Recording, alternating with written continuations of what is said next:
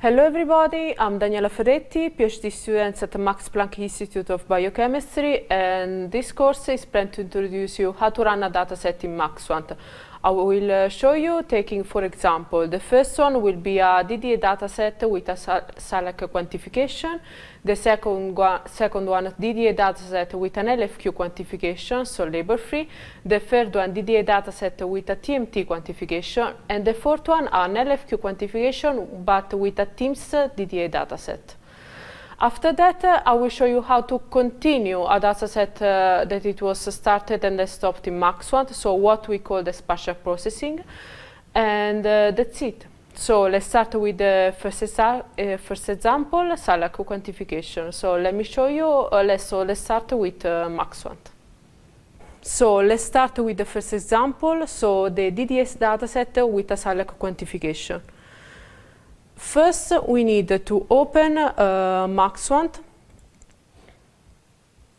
that we have in our folder, here MaxQuant. And just to open MaxQuant, just double click on the X in the application.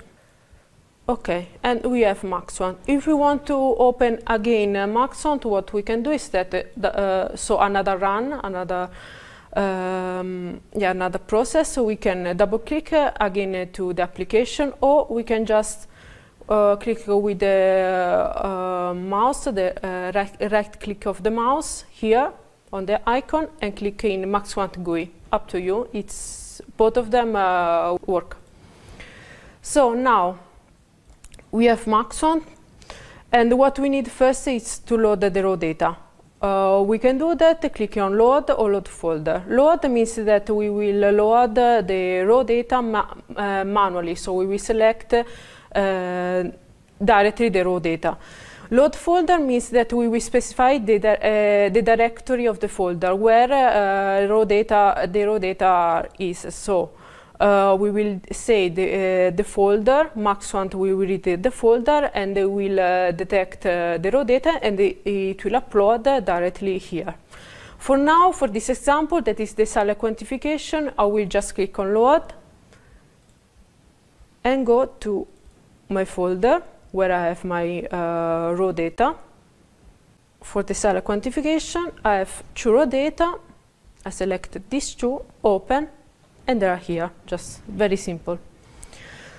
So what we can do now is that first double check if MaxQuant recognizes correctly our raw data. We can do that checking these three columns: exist, size, data format. Exist is just a boolean, true, false. True means that MaxQuant recognizes your raw data, so he knows where it is.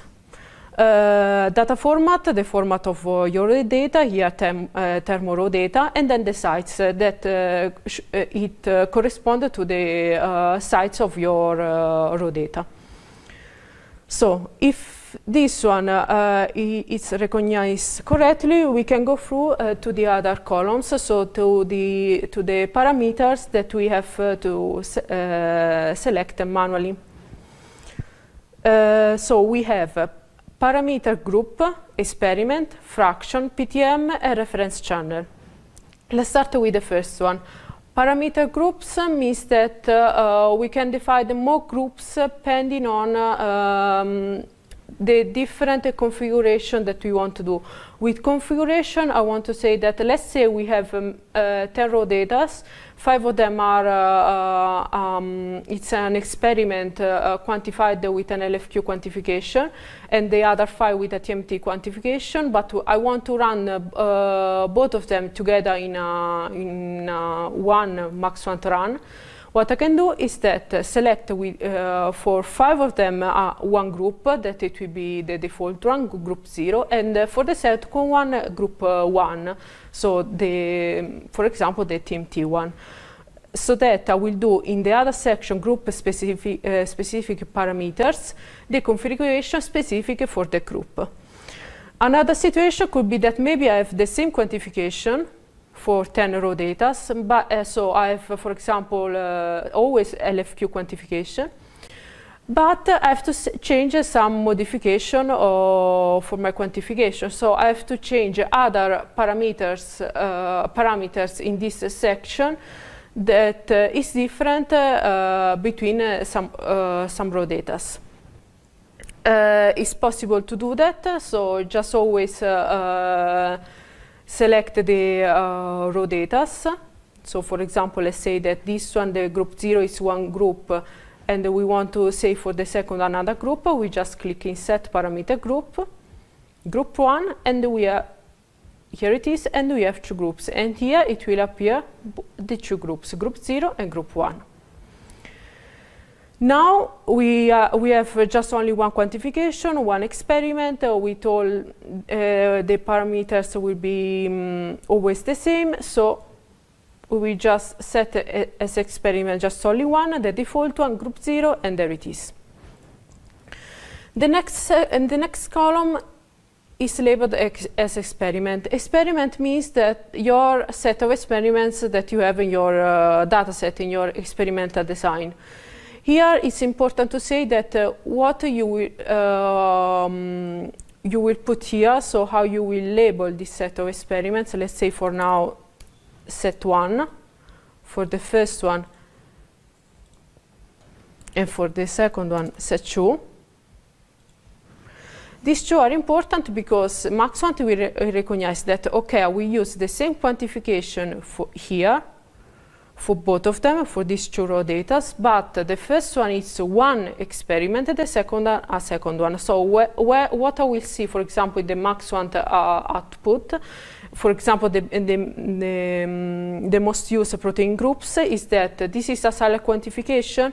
I will see for the intensity, light and heavy labels, for example, I will have one LAC table for set 1 and another one for the set 2. And also in the evidence file, when you will open in the experiment column, you will see this set of experiments.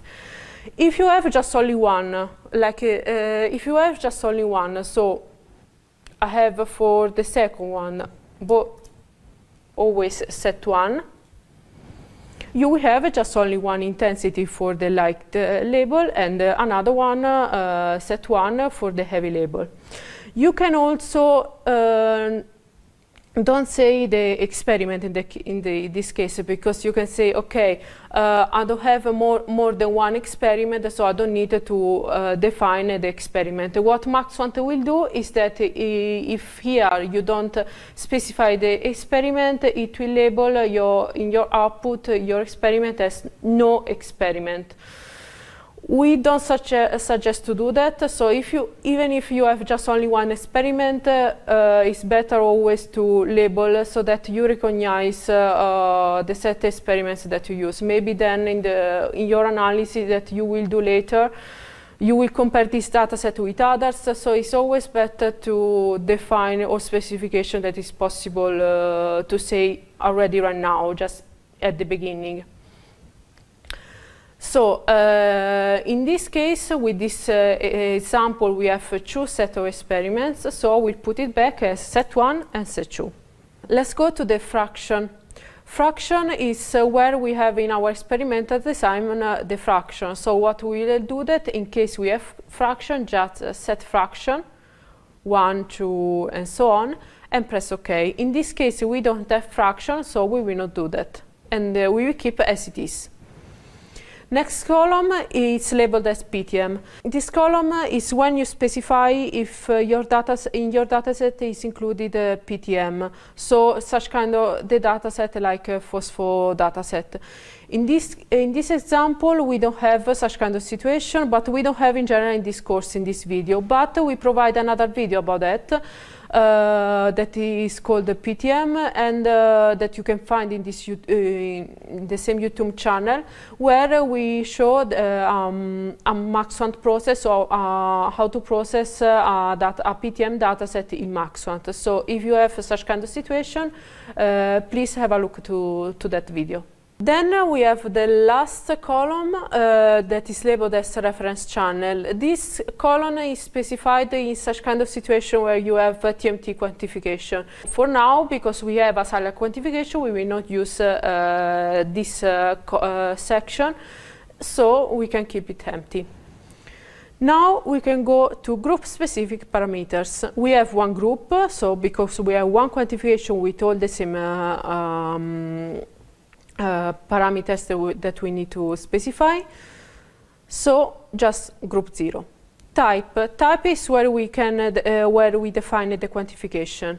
For SILAC, we can just keep a standard, but as multiplicity, we need to specify as true when we have labels as like telelabels and heavy labels. 3 if you have also the medium one. When you have a SILAC quantification, never specify a 1, because 1 means that you have no labels, so it means label free, so a label free quantification. This is a SILAC, exactly the opposite. So, and in these experiments, we need the light and heavy labels, so I select as multiplicity as 2. And we don't need it, we don't have any lect labels, so no checkbox here. But for the heavy labels, we have RG10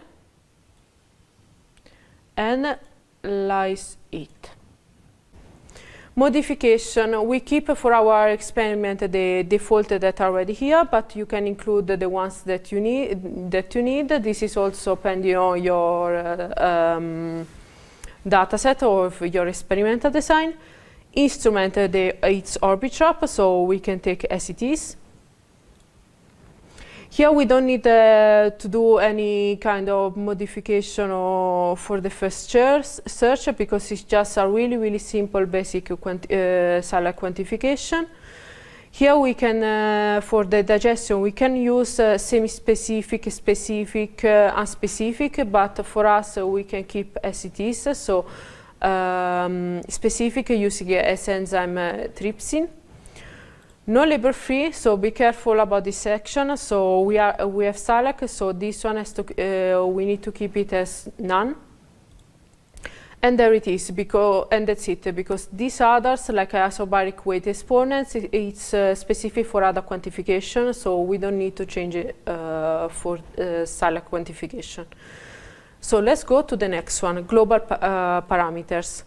In global parameters, we need first to specify our FASTA file. The FASTA file is based on the organism that you use for your dataset, and the FASTA file you can download them via the Uniprot website. And you can specify if you want isoforms or not. That it's up to you if you want to use them.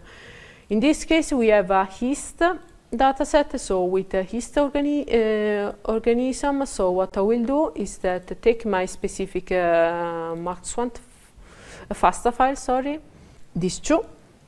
That it's the main one and the addition one where also the isoform are included. And you can see that here you have the code of your organism, 55 and 92. 92 correspond to the hist one. I can just select them, open, and there it is. Here also, as for the raw data, so you can see the Boolean section that is true. It means that it recognizes your FASTA file. MaxQuant knows where they are. The taxonomy ID, the specific one of hist, and the specific organism. So great, we have already our FASTA file. For the rest, we don't need to change anything because it's just a basic one, as I said, so we don't need to specify any other different parameters. For the protein quantification, here we need to take care about it, the label minimum ratio count and peptide for quantification. Label minimum ratio count, because we are talking about a label quantification, not a label free. So this one we need to pay attention on it. If we want to change it as default, we have as true. So it means that if the minimum ratio between our quantification it's lower than 2, it will not report it. It's up to 2, it will report it. Then we have the peptide quantification. Here we can define as unique plus rhesus, unique, and all. So when we specify the default one, the unique plus resource, means that MaxQuant will also detect the resource peptides that are the peptides that are shared by the protein based on the protein group.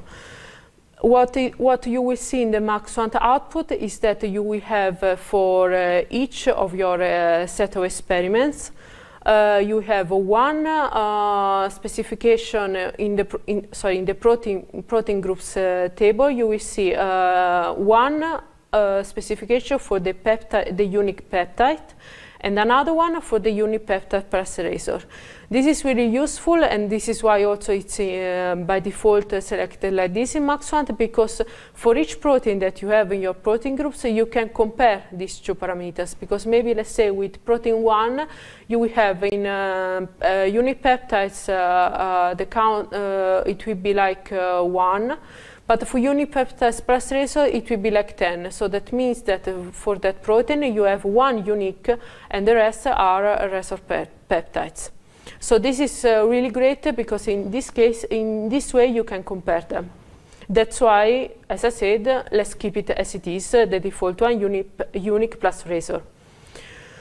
Then, if you want, you can specify specific modification, but here we can keep the same modification that we have in the default one, the one that we saw in the previous section, group specific parameters, so we can keep as it is. Here we don't have to specify anything different, just as it is. Here also, we don't need to define something specific. Here, if you want to specify some, let's say, peak property, you can select it, but otherwise, you also here there is nothing to change. What you need to pay attention is about the identification section. So what you want to select in the FDR, which is for the discovery rate. Here, by default, we keep the minimum, so the 1%, 0.01. But of course, you can change it. But it's like pay attention of it if you change it, because the at protein level, if you will change the protein FDR and also then also peptide level, it will change the identification of your protein and peptides. We don't have to specify anything about label-free quantification, because in the previous section we didn't specify a quantification as label-free. We can define a specific location where we want our combined folder. So here, if we don't say anything, it will generate automatically a combined folder in the same folder where the raw data are. But you can also specify a specific one. And there it is. So we specify everything. So what we can do is that just press start. But it shows this error. Why? Because you need netcore 2.1 to run MaxQuant. So let's see how to install netcore so that we can use this MaxQuant. And we can do that going to, so we can just simply search on Google netcore install, and it will open this website. What we need is that, as it was shown in the MaxQuant process, we need netcore 2.1. So go here on netcore downloads, select the 2.1, and then we need the SDK 2.1 for Windows. This is x64, so what we'll do is that just click here, and we have here the download.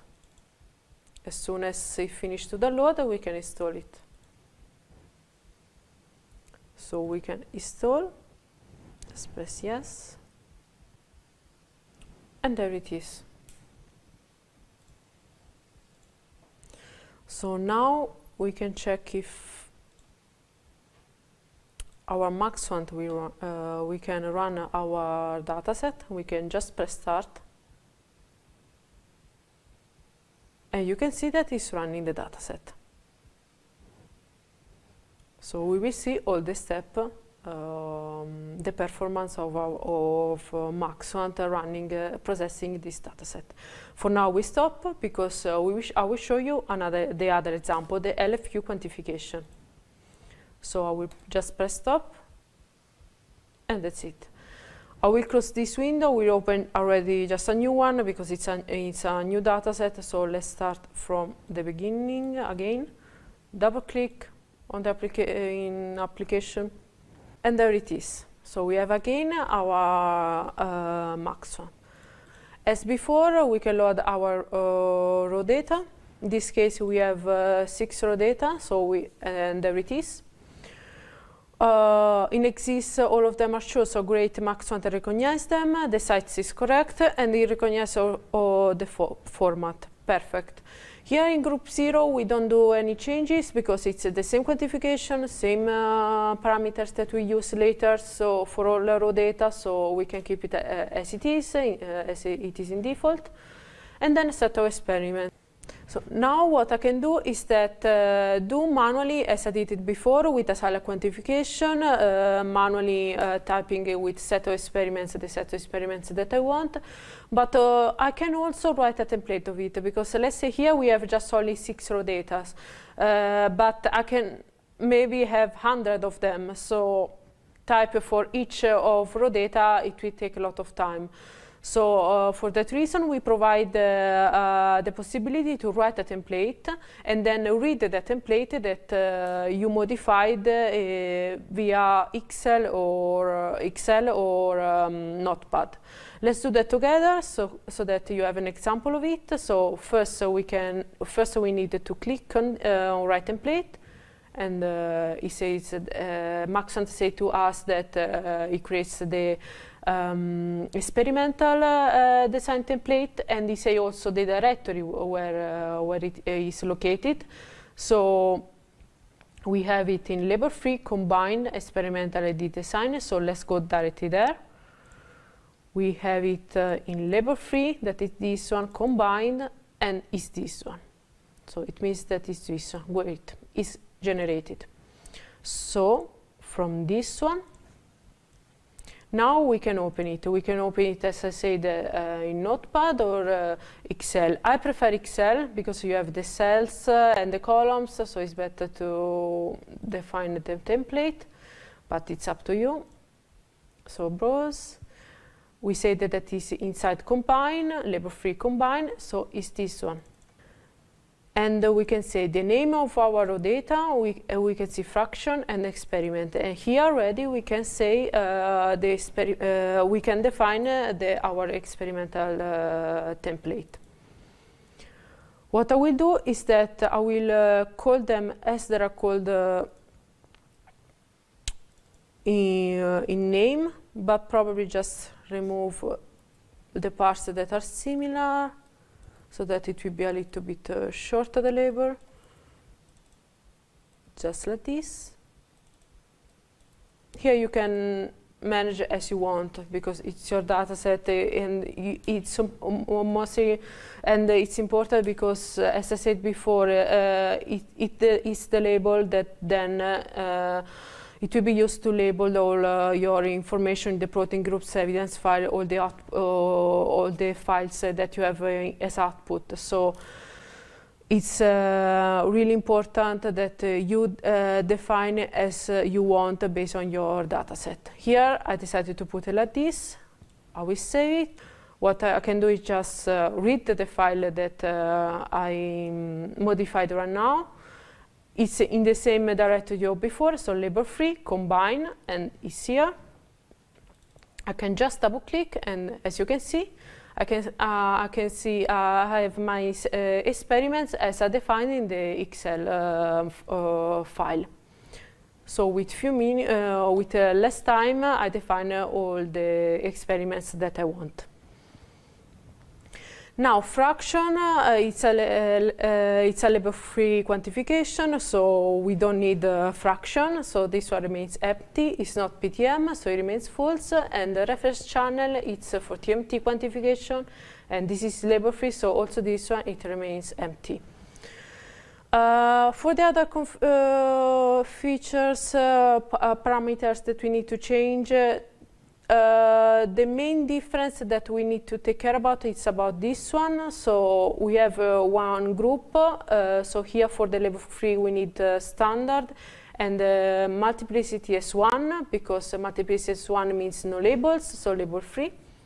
If we have any labels, specific label, we can just select here. But in this case we don't have, so we don't check any of them. Modification we keep as it was before. We need here to specify the label-free quantification, so from none LFQ. And here we keep as it is. So we can play around with them if you want, but based on the runs that we have done until now, we found that these default parameters are the best to use. So as first run, we suggest to use this. Then the rest, it doesn't change. And in global parameters, we can check if we want to change something in the label-free quantification. But plus, if we want the match between runs, we need to go to identification, click in here, match between runs, checkbox. And MaxQuant will run your LFQ quantification using match between runs. For group parameters, always with all datasets, we need our FASTA file because we need to specify the organism. In this case, we will use the same FASTA file because we have the same organism, the hist. So I'm going here and I'm selecting my FASTA files. And there it is. They are recognized, it's true. So everything is ready. And as before, I can just press start and the process will start. And there it is. This is for the LFQ quantification. For now, we stop this one. And let's go to the TMT quantification. So now I will show you the example using a DDA dataset with a TMT quantification. Let's open MaxQuant as usual. Okay, and there it is. Now we do the example of when we have a TMT quantification. First, as usual, let's load our raw data. In this case, we have these four. We just open, and that's it. MaxQuant recognizes them, so exist is true. Great. We have the sites and also the format. Perfect. We don't have to change the group because it's just only quantification, and all specific modifications are all the same for all raw data. But we need to change the set of experiments. That in this case, we will put just for now to specify each raw data, each set of experiments. We will specify just set 1, then set 2, until 4, and that's it. And there it is. We don't have any fraction, so fraction remains as it is, empty. It's not PTM, so it remains false, perfect. And here we have reference channel. Reference channel, it's for a when we have such kind of data set, when one of the reference channel, it's a mixture of the samples. Or if such kind of case where we want to use a specific normalization that is in MaxQuant, that is called PCM. For such kind of case, we provided during the summer school a lecture of that is called isobaric labeling. So when you want to use this reference channel plus the normalization, please join to the summer school first and pay attention to that lecture. In this case, we are talking about really basic TMT quantification, so we don't use this one. Let's go to group specific, and we need to specify the TMT. In this case, we have MS2, so we will use a report ion MS2. If it was MS3, definitely the MS3. It's MS2, it's 8-plex, so double click on 8-plex, and there it is. There is the filter. Here we can decide if we want to use, we can select it, and it will tell us the minimum that it will detect by MaxQuant. We can change it, but by default we decided to put this one at 0.75, and for this example we will keep this one. For the rest, it remains the same. This specific situation, normalization, it's referred to what I said before, the PCM normalization. So also for this one, it can be used in such kind of case, but we have a specific lecture for that during the summer school. So for now, it will remain none. We don't use a specific ratio or weighting ratio. So let's leave it as none. Nothing will be changed here because it's not label-free. This remains the same for this data set. It's always arbitrap, so nothing will change. Here also there is isobaric weight exponent, that is also this one referred to the PCM normalization that we have in MaxQuant, but as I said, here we don't use, so this one, even if it's here, because we didn't select a normalization, MaxQuant will not use, so we don't consider this one. We need to add our FASTA file, so let's add our FASTA file, that in this case we have mus musculus, here it is. MaxQuant detected our FASTA file, is true, so perfect. Nothing to change here. Protein quantification as usual. This one, as I said at the beginning, better to use unique plus razor.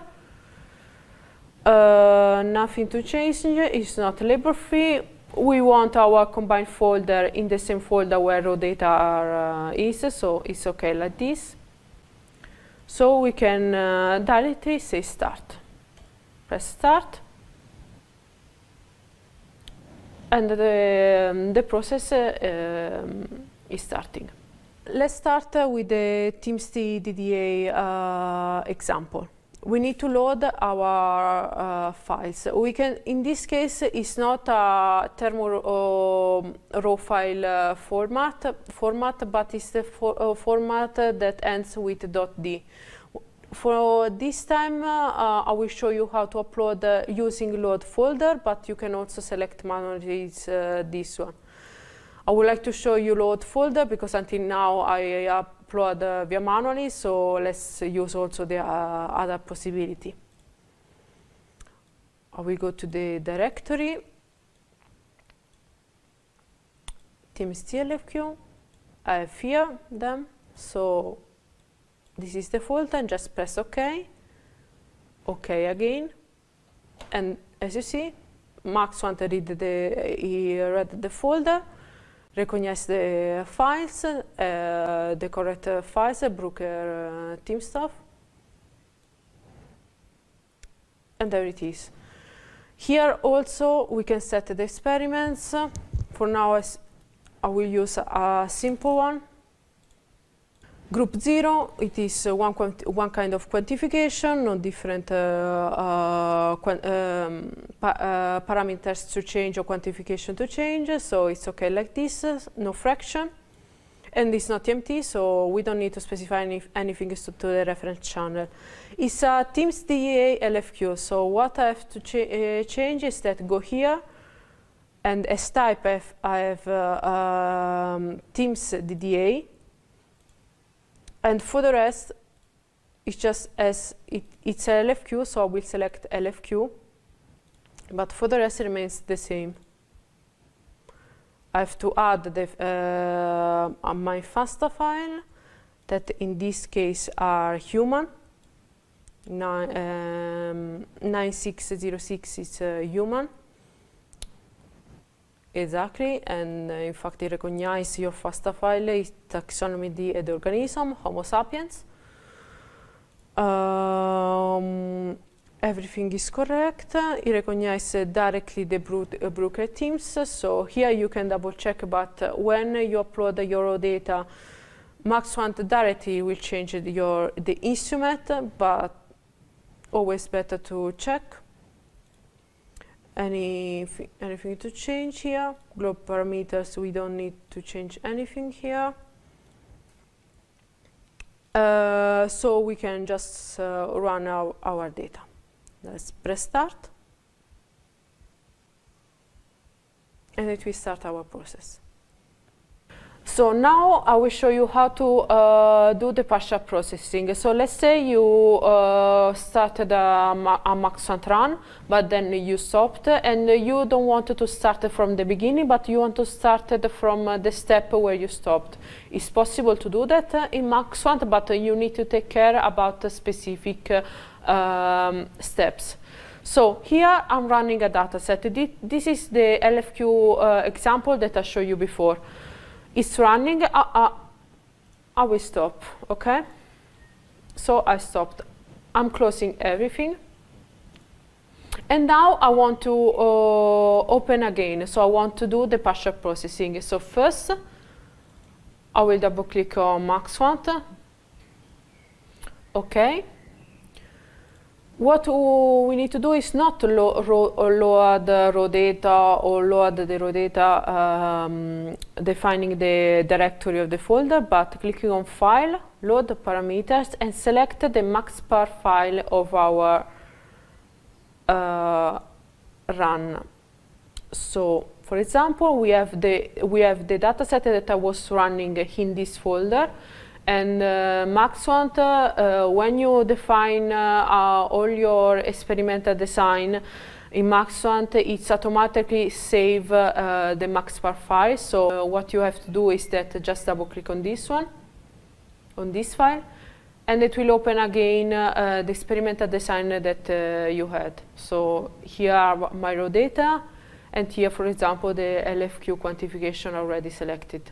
If I press run now, it will restart from the beginning, but I don't want to do that. I want to do that a partial processing. So what I need to do is that, okay, I have my experimental design load on MaxQuant, great. What I have to do together with this one is that go to the folder where I have my raw data, so my process at the same time. So that in my case I have here in this folder partial processing.